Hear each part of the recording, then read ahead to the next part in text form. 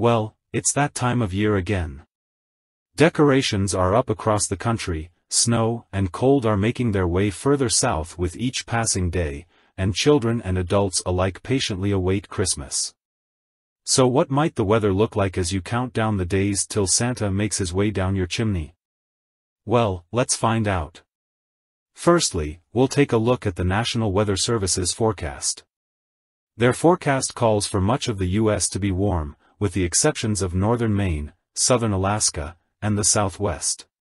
Looking toward precipitation, much of the southern, eastern, and northwestern parts of the country should expect wet conditions, with dry conditions prevailing across the upper Midwest. Breaking this down further, the 6 to 10 day outlook shows a large high-pressure ridge building across the center of the country, bringing warm temps to the Midwest, East, and Southwest, while Alaska stays cool. Precip-wise, all of the country except the Southwest, Southeast coast, and portions of Alaska and Hawaii stay wet. The 8 to 14 day outlook is not much different, with the ridge shifting slightly eastward centering the warmth around Illinois and Missouri. Precip is also very similar, with again most of the country staying wet. The 3 to 4 week outlook is where things start to change. This timeframe will take us through most of Christmas week. Warmth stays across much of the northern tier and southern Alaska, with equal chances of warm and cold elsewhere. Precip is heightened across the south and lowered across the upper Midwest.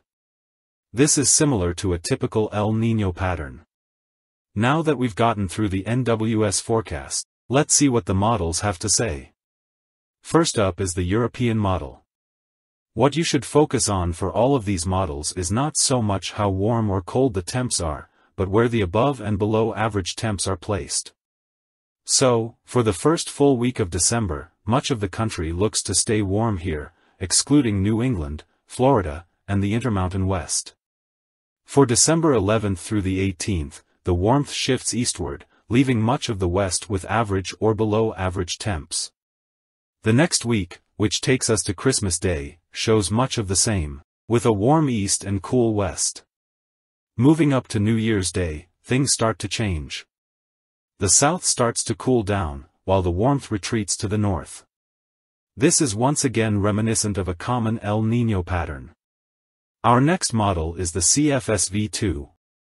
Starting out from the end of November to December 6th, this model predicts warmth across much of the country, with excessive heat in the deep south and north. The second week of December once again features heat, this time moving westward instead of eastward. Cool conditions start to build across the south during this time. The next week shows a huge change, with a large area of cold air forming over southern Canada that begins to pour into the northern U.S. The south and west still stay warm here. The final week this model goes to shows the cold air bleeding further south, reaching the entire eastern U.S. besides Florida. The last two models I'll show are the North American and Canadian models. The North American shows most of the country being warm this month, with the warmth being most present in the upper Midwest. This model shows both coasts being very active and wet, with the only dry areas in the northern Rockies and southwest.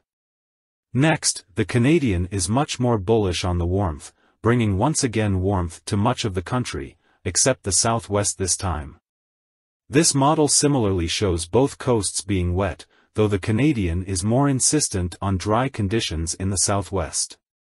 So, taking all of this info into account, here are my personal forecasts for the upcoming month of December.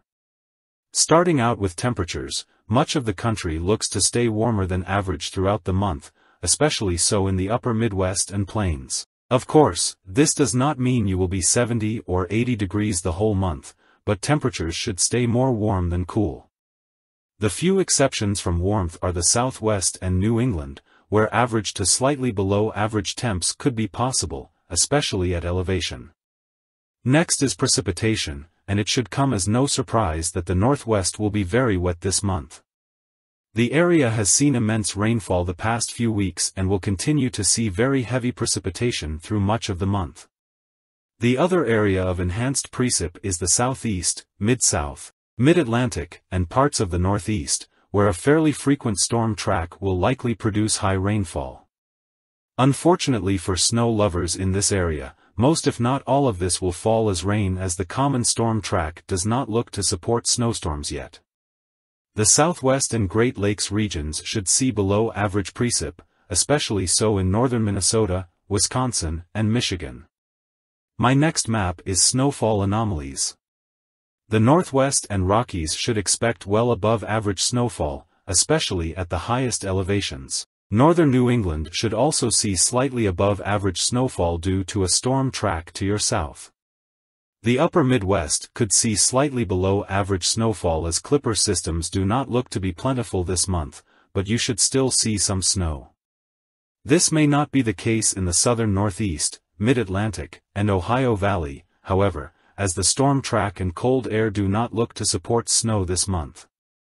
Many areas here, especially in the darker brown, may not see any snow this month, or it may wait until the very end of the month. Lastly, here is my prediction map for what you should expect this month. Starting in the coastal Northwest, heavy rain events look to be very frequent this month, especially early. Landslides and mudslides may be a concern, so stay vigilant. A slow start to winter in the northern Southwest looks to be the case.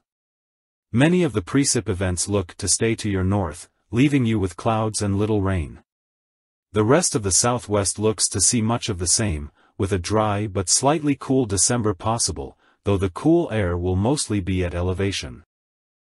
Heavy mountain snow will strike much of the Rockies and Northwest this month, with snowfall anomalies well above average in areas.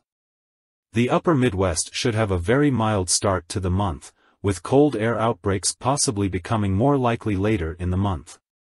Snowfall will be limited, but a couple of storms cannot be ruled out. The Great Lakes look to be somewhat dry this month, with few lake effect events. Like the upper Midwest, snowfall will be limited, but some storms are possible. Much of the Plains, Ohio Valley, and southern New England could see a few mixed events this December, though accumulations of any wintry precip are unlikely, except at higher elevations in southern New England. The southern plains look to stay warm, with more precip to the east and less to the west. Frankly, this looks like a fairly unremarkable month for this area. The same cannot be said for the deep south, however, where heavy rain and very wet conditions will be present, though a dry period may present itself over the next week or so. The rest of the southeast and the southern mid-Atlantic will be stormy at times, though not as much as the deep south or the northwest. The northern mid-Atlantic, northeast, and parts of the Ohio Valley should see limited snow chances this December, especially through mid-month. However, a colder and snowier pattern may present itself during the last week of the month, but this is too far out to accurately predict. Finally is northern New England, where snowy conditions should be expected, especially early on. A heavy rain event or two is possible mid-month, which may melt much of the snowpack. Thanks for watching. I know it's been a month since my last video, but I will hopefully have my final winter forecast and white Christmas chances videos up soon. If you enjoyed, make sure to like and subscribe, and have a wonderful day.